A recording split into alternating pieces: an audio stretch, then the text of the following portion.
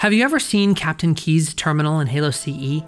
Its contents are absolutely horrifying and depict the internal mental struggle between Keyes and the Flood as he attempts to postpone his inevitable consumption. What if I told you this terminal is somehow even scarier, somehow even more messed up than it initially seems?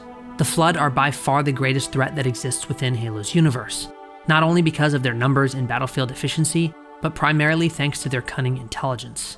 One of their most common strategies is to speak through the bodies of a person's loved ones for intimidation and to provoke a feeling of hopelessness.